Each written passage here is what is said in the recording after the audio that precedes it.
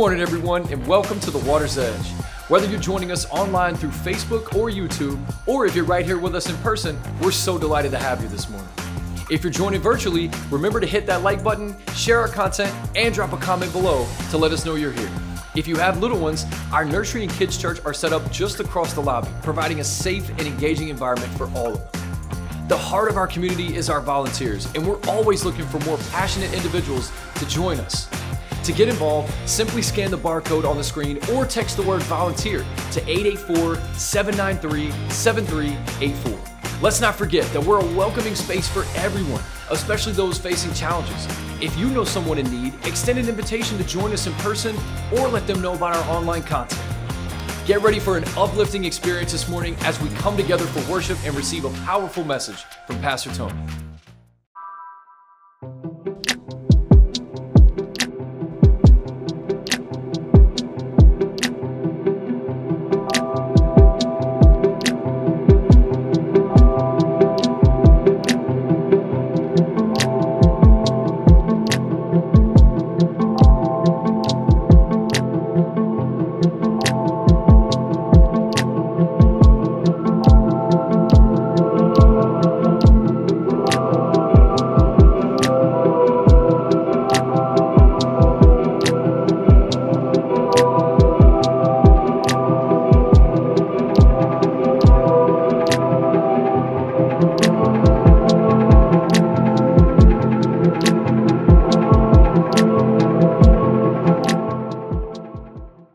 What's up, everyone? Good morning. If you're in-house today and you're seeing this on the big screen, this is what that means. I had surgery on my shoulder this week, and it means I was just too loopy and in too much pain to get up this morning and come preach to you guys. But I'm here with you in my heart on the big screen, and so thank you for the prayers. We're going to have an amazing service. But it also means this: if you're watching this online, that just means that you're still watching this from your porch or your couch with a cup of coffee. Regardless, I want to say this: thank you so very much for inviting people and sharing these services with your circle of influence. For those of you that continue to invite people to our in-person services, thank you so very much for doing that. We have new people every week, but also we have new people tuning in every week. And also, for those of you that continue to show up every week and worship with us through giving and generosity, or for those of you that do that online, thank you so very much for doing that. You allow our gathering to continue to exist, to help more people, love more people, feed more people, and serve more people. So once again today, welcome to the Water's Edge. Grace and peace to you all. This is a place where we love everyone, we welcome everyone, we try to serve everyone. Everyone is welcome in here today because of the love of God. Today we continue with our current series entitled The Search Party, and this study is all about this. What are you really looking for in this life? What are you and I really searching for in this life? And what are some of the things that we absolutely need to find in this life? And also, what are some of the things that we absolutely need to lose in this life? You know, sometimes somebody can tell you something and it just brings panic to your heart. Sometimes you can get a phone call or you can get some news and it just brings anxiety or worry to your soul and panic to your heart. This has happened to me a few times. Let me tell you a story. In fact, one time I remember very specifically when this happened, and it just brought fear and panic to my heart. As most of you know, I grew up in DeQuincy, and in DeQuincy and in the outskirts of DeQuincy, that big metropolis over there, there's all these woods out there. The perfect place for people just to go out and walk through the trails and go squirrel hunting if they want to. People do all kinds of things in the woods in DeQuincy. Sometimes people go out there and they hunt. And I remember several years ago when I was in college, I was still living in DeQuincy, going to McNeese, commuting back and forth, and my friends were too. And one morning, two of my best friends decided to go out into the woods in the outskirts of DeQuincy to go squirrel hunting. And one of them was a very severe diabetic. Now you have to understand, this was way back in the 90s, and we didn't really have cell phones back then. And if you did have a big car phone, it wasn't going to work way out there in the woods. If you had a beeper, it wasn't going to work way out there in the woods. And so if you got lost in those woods, there was really no way for you to get a hold of someone, and there was really no way for someone to get a hold of you. If they find you, they had to go searching for you, or you just better not get lost. And so two of my best friends back then, Stevie and Kevin, decided one morning to wake up, drive out to the woods on the outskirts of DeQuincy, walk through those trails and go squirrel hunting. They got up early in the morning, they went out there, and they were going all day.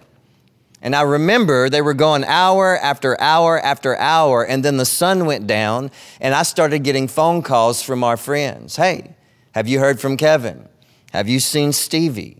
Do you know where they're at? They went hunting this morning. They went into the woods. We haven't heard from them. We can't find them. We don't know what's going on. And one of them was a very severe diabetic, and they didn't have any food on them. They had been gone all day. The sun was going down. It was nighttime, and they still hadn't come home. And so, man, hour after hour after hour passed by, and about the middle of the night, our church was in a panic. Our friends were in a panic. My family was in a panic. Their families were in a panic. So we all decided to get together and go searching for them, a search party. And so, man, we drive out there, we find their truck, we're screaming their names, we're yelling their names, and guess what?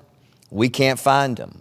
We go out into the woods, this search party, we're yelling for them, searching for them, looking for them, and we still can't find them. We don't hear their voices. We don't see their tracks. We have no idea what's going on with them. And so, man, we are just thinking that the worst case scenario happened. We have no idea what's going on, but we've lost our best friends. Until the next morning, finally, they made it out of the woods. And this is what had happened. They got so turned around in the woods when they were hunting, they got lost, and they started walking in the opposite direction. And when they finally came out of the woods the next morning, they had walked all night trying to find that certain trail that was going to bring them back to their truck that they parked on the side of the road right in front of that trail. They walked all night trying to find that trail, and they couldn't find it because they were walking in the opposite direction.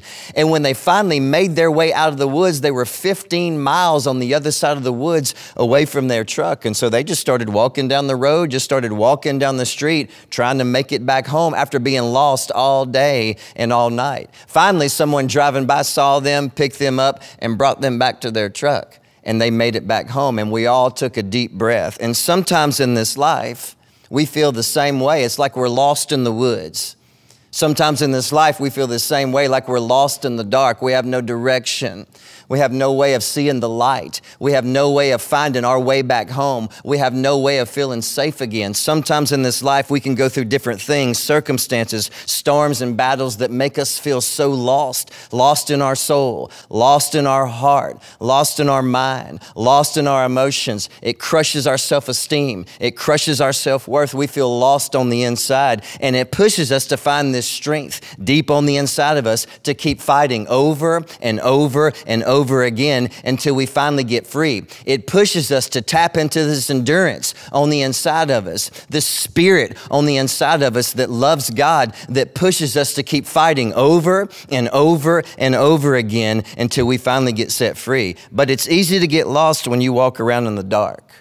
By the way, today's going to be a bit personal, because let me ask you this question. Has something ever happened to you that just crushed your self-esteem?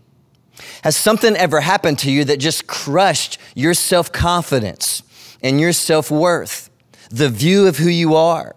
It just crushed your view of yourself, of your future, of your past, of your potential. It just devastated you. It devastated the way you view yourself, the way you see yourself, and the way you love yourself. And it just makes everything dark. Have you ever been lost in those woods?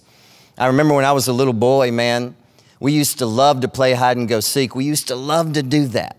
And I remember one night I was at my best friend Kent's house. Me and all my friends were there, and all of our parents were there. And we decided when the sun went down to go outside and play hide and go seek in the backyard in the dark. And my friend Kent, his dad had this big trailer with this big long hitch at the end of it that was up against the house. And underneath the trailer was the perfect place to hide in the dark when you're playing hide and go seek. And so, man, we're all running around trying to find places to hide. One person is counting. That person is it. And as soon as they finish counting, they're running around trying to tag us, trying to find us. And one of my friends, his name was Sam, he was running full speed, and he was going to run, and he was going to slide underneath that trailer to hide underneath that trailer in the dark. And as he's running towards that trailer to slide underneath it, he didn't make it in time, and his head hit that hitch right in the forehead, head on, split his head wide open. But that's what happens when you're in the dark. You can't see the light. That's what happens when you're in the dark. You run into danger and you run into pain and you run into heartache. And I have a feeling this has happened to many of us in here today. The question is, how do you find your way out of the darkness, and how do you find your way out of the woods? And how do you get that part of yourself back that you've lost? How do you get that part of your heart back that you've lost? Your self-esteem. How do you get it back? Your faith. How do you get it back? Your self-worth. How do you get it back? The love that you had for yourself. How do you get that back when you feel lost in the darkness of your circumstances, lost in the darkness of your heartache, lost in the darkness of your pain, when you're devastated on the inside? How do you get your identity back? How do you get your strength back? How do you get your endurance back? How do you get your purpose back? And how do you get your focus back? Let me tell you another story if you're still with me. Say, I'm still with you. Luke chapter 8, verses 40 through 48.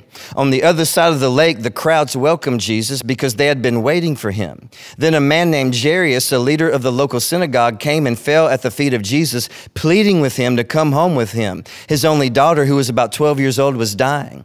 As Jesus went with him, he was surrounded by the crowds. Now notice what happens next, because someone in this crowd is on a search. Someone in this crowd needs Jesus. Someone in this crowd has lost parts of herself, parts of her self-esteem, parts of her life, parts of her purpose, parts of her future, parts of her significance in this life. A woman in the crowd had suffered for 12 years with a disease of constant bleeding.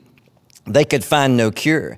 Coming up behind Jesus, she touched the fringe of his robe. Immediately, the bleeding stopped. Who touched me? Jesus asked. Everyone denied it, and Peter said, Master, this whole crowd is pressing up against you. But Jesus said, someone deliberately touched me, for I felt healing power go out from me.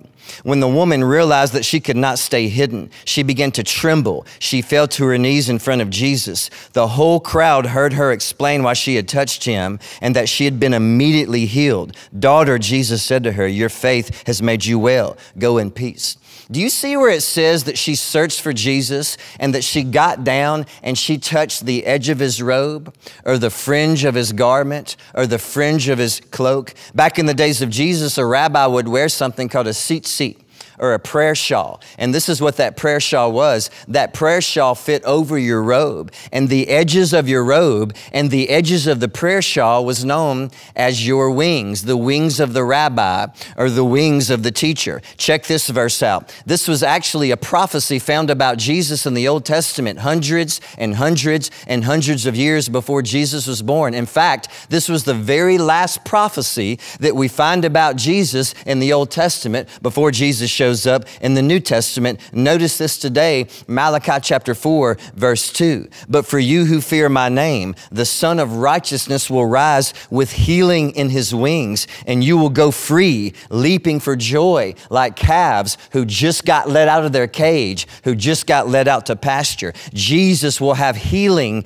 in his wings. Jesus will bring healing to our heart if we follow him, healing to our soul if we follow him, healing to our esteem if we follow him, healing to our mind and our emotions if we follow him, and healing to our significance if we follow him. And what did this lady with this disease touch? The fringe of his robe, the fringe of his prayer shawl, the very edge of his garment. And I know what some of you are thinking, Tony, what in the world does that mean? Well, it means this, that deep down, this lady went searching for Jesus because she believed that Jesus was the Son of God. Deep down, she went searching for Jesus because she believed that Jesus was the Son of Righteousness, and that the Word of God was talking about Jesus, and that the Word of God was saying that Jesus was the Son of God. She believed the prophecies about Jesus, and ultimately, she believed this, that nothing in this world could heal her soul except for Jesus Christ. Nothing in this world could heal her esteem except for Jesus Christ. Nothing in this world could heal her self-worth except for Jesus Christ. And so she went on a search. And just like Zacchaeus, she had to get past the crowds of people that were trying to keep her away from Jesus. And sometimes religion does the same thing to us. Religion tries to push us away from Jesus, and it tries to keep us from Jesus. You're not good good enough for us. You're not good enough for God. You don't fit in with us. You're an outcast. You're a reject. And sometimes we have to push past all those opinions and all that tradition and all that religion and go searching for Jesus, because at the end of the day, it's not rules that heals our soul. It's not tradition that heals our soul. It's not religion that heals our soul. Only a relationship with Jesus Christ can bring healing to our life, our soul, our feelings, our mind, and our emotions. And so she went searching for Jesus so she could make her way out of those woods, and so she could make her way out of that darkness and find her life and her joy and her confidence and her love for herself and her esteem and her self-worth again through Jesus and through his love. Let me ask you a question. What do you think your life is worth?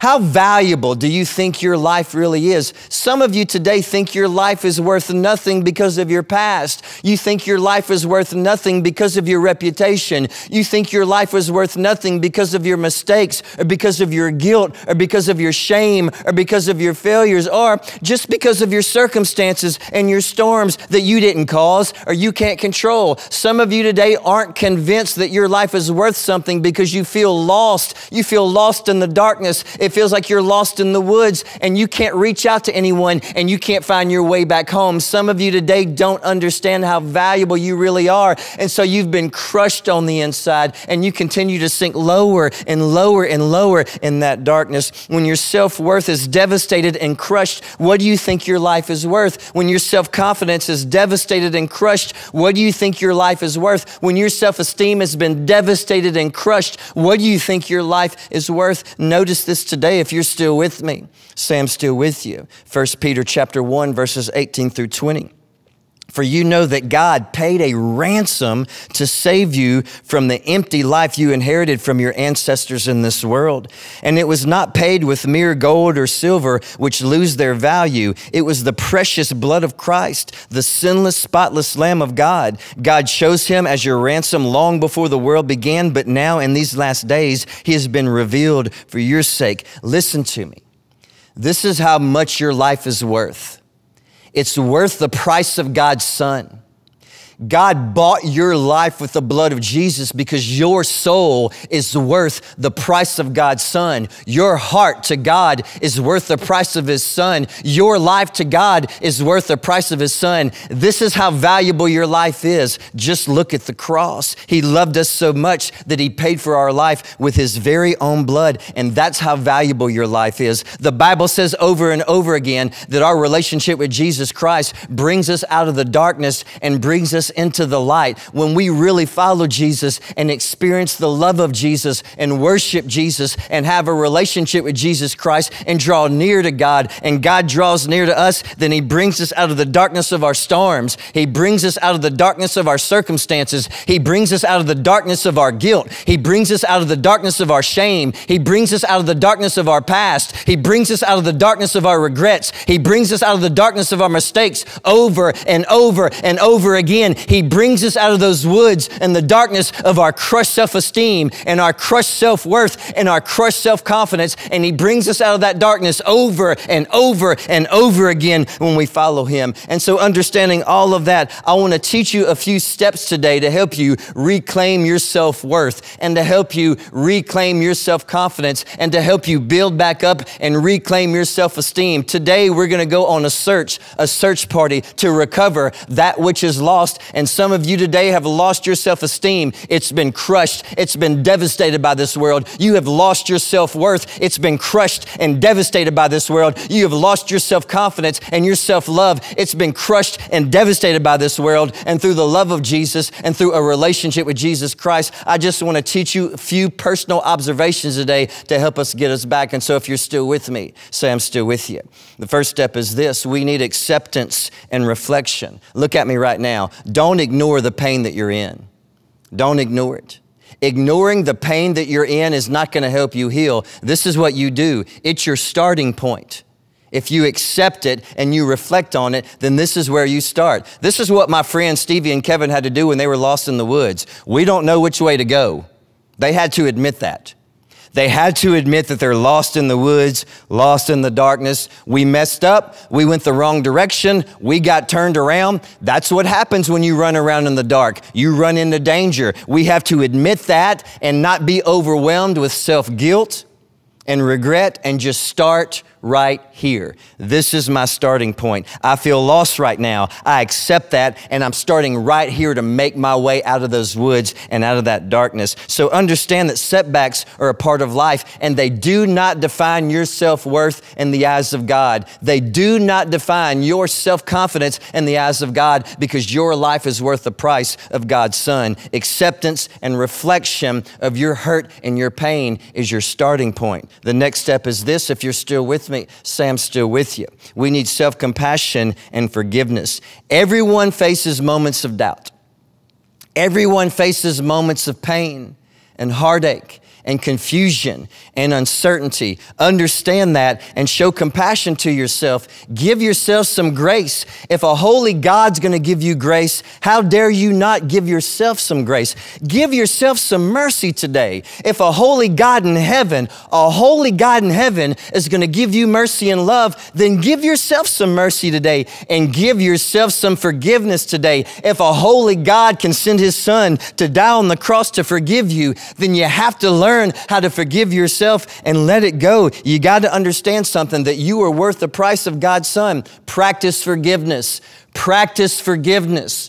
Practice forgiveness with yourself and also those people that have hurt you. You don't have to reconcile that relationship back to where it used to be, but you do have to forgive. Jesus loves you so much that He died for you. You are worth the price of God's Son. Forgive yourself, but also look right here. Those very people that hurt you, Jesus died for them too. And they are worth the price of God's Son. I think sometimes we're tempted to think that we're part of God's favorites and that God's on our side. Someone hurts us and something bad happens to them, and we secretly think, yeah, something bad happened to them because they hurt me. No. Jesus Christ died to forgive you, but He also died for those people that hurt you. And you've heard me say before that you are never more like Jesus than when you forgive, but you are never more unlike Jesus than when you don't forgive. And so practice forgiveness over and over again, because you are worth the price of God's Son, but so is everyone else. And the last step out of the darkness today is this. The last step out of those woods today is this. If you're still with me, say, I'm still with you. Action and growth. We have to take action and we have to grow. Take steps through your relationship with Jesus Christ to rebuild your faith. Take steps through your relationship with Jesus Christ and your worship of Jesus Christ and walking with Jesus Christ to rebuild your self-esteem, to rebuild your self-worth, to get your self-confidence back. Set small, realistic goals for yourself. Small, realistic goals for yourself. And when you meet them and you have victories, celebrate them over and over and over again. You are worth the price of God's Son. Pour your life in the things that bring you joy. Pour your life in the things that bring you happiness. Pour your life in the things that bring you purpose and significance. Pour your life in the things that bring you closer to Jesus and closer to God over and over and over again. Why? Because trust me, we only have one life and our life is short. Moses said this, Lord, teach us to number our days because our life is short so we can apply our hearts to wisdom. In the New Testament, James, the half-brother of Jesus, said this, what is your life but a mist, a vapor, a fog that's here today and then it's gone tomorrow? We have one life to live and it's short. Pour your heart into what brings you joy, purpose, and significance and what brings you closer to God. Why? Because you're worth the price of God's Son. And growth only happens outside of your comfort zone. So push yourself. You're worth the price of God's Son. Challenge yourself. You're worth the price of God's Son. Endure. You're worth the price of God's Son. Persevere past that pain. You're worth the price of God's Son. Keep making your way out of that woods. Keep making your way out of that darkness. Why? Because you're worth the price of God's Son. And through perseverance and endurance, if you keep searching for Jesus over and over again, you will experience that healing in your soul. Your worth is not determined by what has happened to you, because some things have happened to you that have been very painful. Look at me right now. Your worth is not determined by what has happened to you. Your worth is determined by what happened to someone else 2,000 years ago on the cross. Jesus Christ. You know, we don't celebrate Jesus because of all the crucifixions in history that Rome did. We celebrate Jesus because of one crucifixion. And that was the crucifixion of Jesus, where he bought my life. And he paid for your life with his very own blood on the cross. Your life is worth the price of God's Son. You say, Tony, I want to get my self-esteem back. I want to get my confidence back. Accept what has happened to you. Reflect on it. Worship Jesus. Draw close to Jesus. Make a plan of growth and action, and make your way out of that darkness and follow Jesus out of those woods. As you make your way to him, he starts to heal our mind and heal our soul and bring purpose back to our heart and significance back to our life. And this is why we worship him. And this is why we can stand up today and fight against every single storm that comes our way, and never quit and never back up and never give up. And even when we get lost in the darkness, even when we turn our own life around and we make the mistakes and we place ourselves in those situations that just devastate us on the inside, pick yourself back up again, because Jesus loves you with all of his heart, and he proved that on the cross. Your life is worth the price of God's Son. And so pull your life into things that bring you closer to God and put life in your soul. We're so thankful that you showed up today. We absolutely love you. Let's pray. And then stay tuned for an amazing time of worship with the amazing Water's Edge worship team. Father, today we come to you in the name of Jesus. We absolutely love you. Thank you for being a God of grace. Thank you for being the God of love. Thank you for being the God of mercy. Thank you for being alive. Thank you for speaking to us today and leading us out of those woods and leading us out of that darkness. In your heart and in a relationship with you, we find healing for our soul, healing for our mind, healing for our self-worth, and healing for our self-esteem. We love you, Jesus, and we worship you today.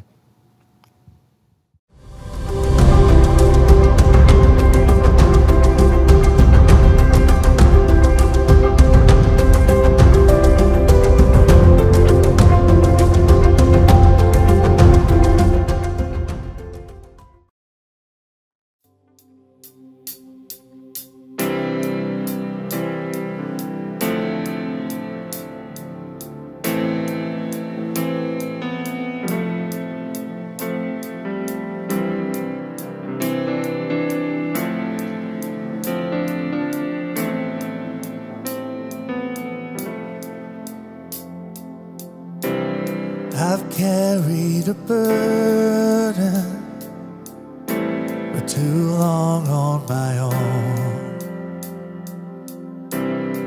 I wasn't created to bear it alone. I hear your invitation to let it all go. And I see it now, I'm laying it down, and I know that I need you. I run to the Father, fall into grace. I'm done with the hiding, no reason to wait.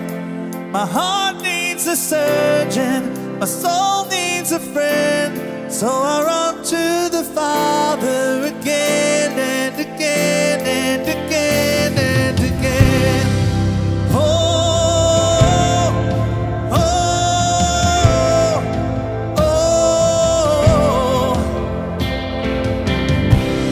You saw my condition, had a plan from the start. Your Son for redemption, the price from my heart. And I don't have a context for that kind of love. I don't understand, I can't comprehend. All I know is I need you. I run to the Father, fall into grace. Done with the hiding, reason to wait. My heart needs a surgeon, my So I run to the Father again and again and again and again. Oh, oh, again and again and again and again. Oh, oh, my heart has been in your sights long before my first breath, running into your arms is running to life from death. And I feel this rush deep in my chest. Your mercy is calling out. Just as I am, you pull me in, and I know I need you now. So I run to the Father, fall into grace. I'm done with the hiding, no reason to wait. My heart needs a surgeon, my soul needs a friend. So I run to the Father again and again. I run to the Father, I fall into grace. I'm done with the hiding, no reason to wait. My heart found a surgeon, my soul found a friend. So I run to the Father again and again and again and again. Oh, oh, again and again and again and again. Oh, oh, again and again and again and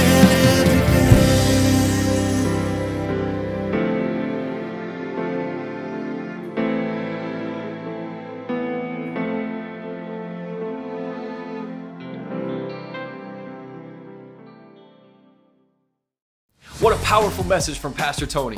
We sincerely hope that today's worship experience has left you feeling encouraged and inspired. If you found a connection in the service and want to stay engaged throughout the week, check us out on social media at Waters Edge Gathering on Facebook or WatersEdge_LC on Instagram. For a more interactive experience, consider downloading our app. It enables you to participate in online giving, enjoy worship songs, and replay messages from Pastor Tony. Whether you're curious about salvation and baptism, interested in volunteering, or have a prayer request, make your way over to our Welcome Center in the lobby. Simply scan the barcode and our dedicated volunteers will be ready to assist you. We genuinely love and appreciate each and every one of you, and we look forward to welcoming you back next week at the Water's Edge, where everyone finds a meaningful place to belong.